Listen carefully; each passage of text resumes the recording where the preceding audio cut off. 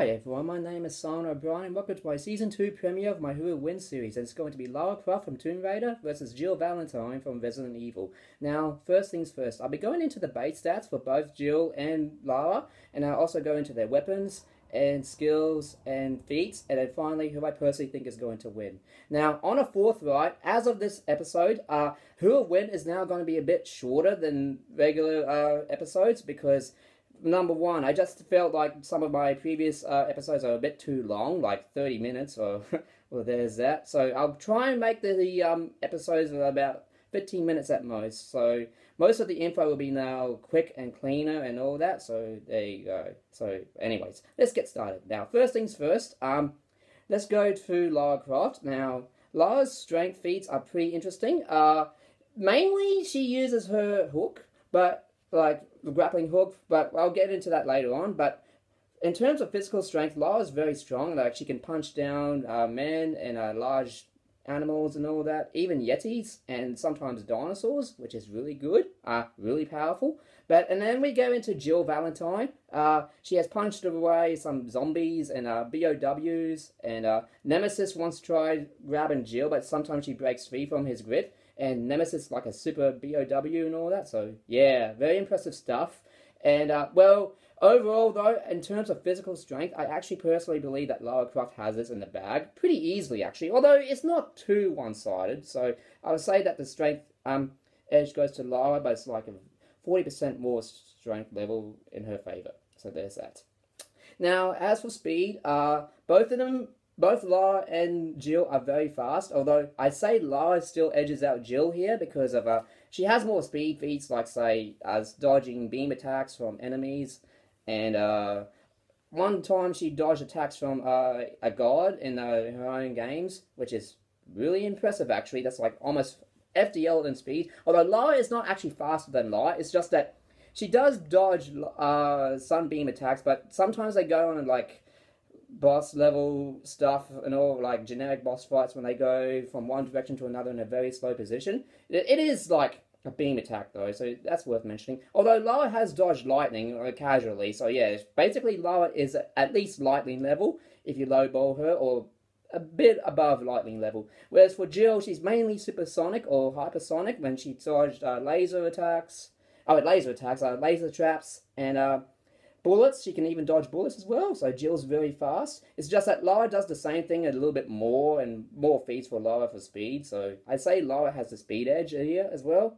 But then we get into durability. Now, this is interesting here, because Lara and Jill both are almost identical in terms of durability. Well, Jill does wear bulletproof vests to protect her from gunshots, and she even sometimes wears melee vests. Now, in Resident Evil, sometimes you get two types of vests, you know, and you can wear them at the same time. Like Chris Redfield can wear a melee vest and a bulletproof vest, so there is no reason to believe. I have reason to believe that Jill can do the same thing. So she is pretty resistant to attacks for the most part. Although Lara does win here still, because she does not endure like bullets and monster attacks, but also magic as well.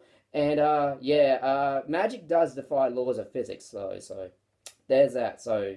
I think Lara already has the stats trinity in her favor. But then we go into weapons. Now, this is another good category here, because both Lara and Jill have virtually similar weapons. Although, I'll just go with Jill first. She has her handguns, shotguns, assault rifles, a grenade launcher that uses different types of ammo, which is really cool. One of them being freeze ammo, which allows her to freeze her opponents and all that, and even shatter them.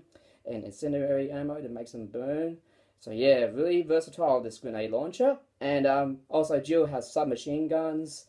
And she also has this Genesis device that allows her to analyze her opponent. And if she reaches 100% data, she gets a green herb, which I'll get into later on.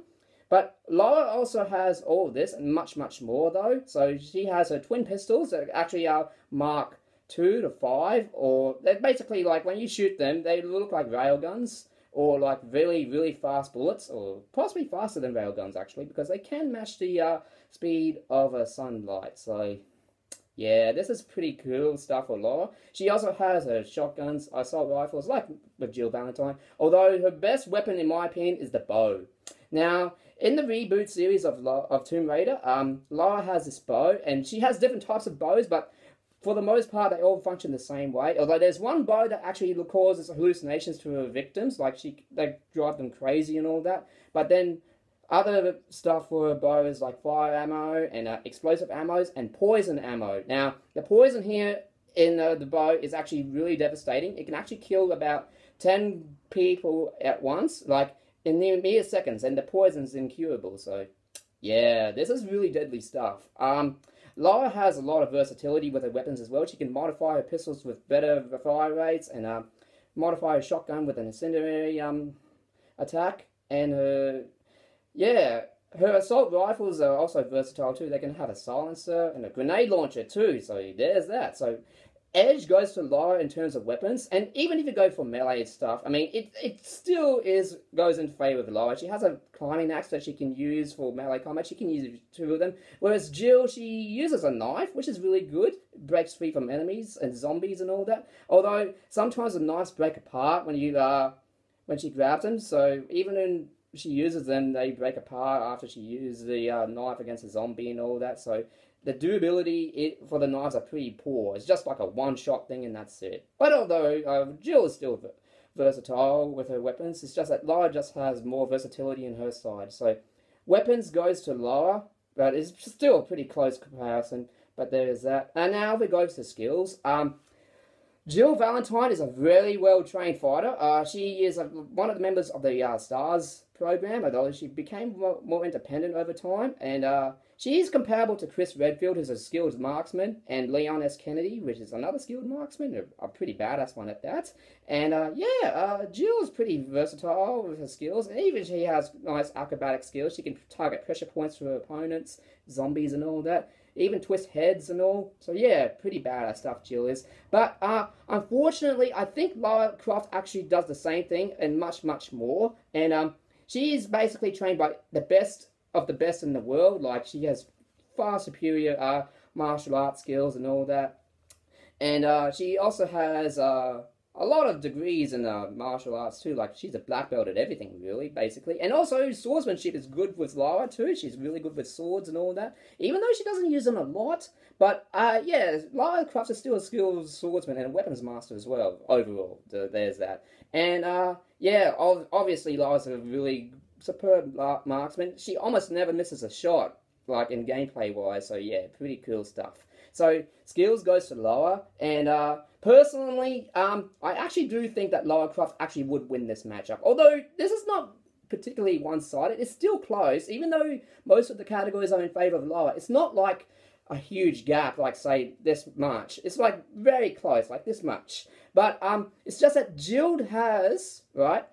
Lara Croft has and much more. Like, the weapons that Jill has, is the most versatile thing she has is a grenade launcher with the more ammo and all that. But Lara Croft's weapons can just be more versatile than that anyway. Like, the bow, it's like, it changes everything here. Like, Lara Croft's bow is basically like one shot to Jill and she's dead. Even with the bulletproof vesting, it's just that the bow can actually go through armor sometimes. Like, even if it doesn't penetrate it, Lara can just use an explosive bow and just blow Jill Valentine to smithereens, or use a poison arrow and make Jill suffocate to death. So, there's that.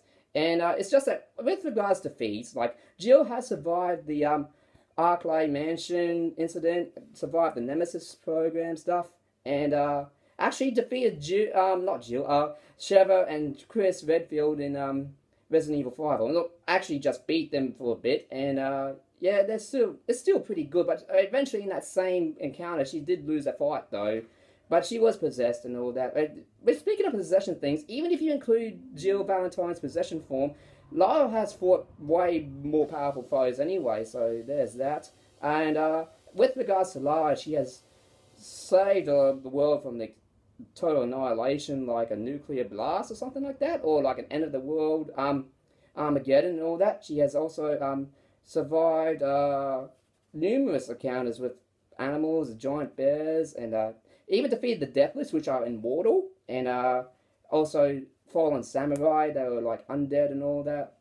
Even Lara has defeated a Mayan sun god and all that. So yeah, basically, in terms of feats, Lara just does way more stuff, and more impressive stuff in the end. So, there you go. So, in my honest opinion, the winner of this matchup is Lara Croft. So thank you guys for watching this video. I actually enjoyed this matchup. This is actually a pretty good matchup, even though it's not really close, but it's still like close enough to make it a debatable fight. Like, I can see Jill winning this fight in some ways. Like, I will be honest, although I think Jill does have a chance if she uses her Genesis device against Lara, like 100%, and then Green Herb, and she might have like a comeback potential. It's just, the thing is, Jill has foes that are more powerful than her anyway, but it's just that Lara has more things going for her, like stats, weapons, and skills. So there's that. So there you go.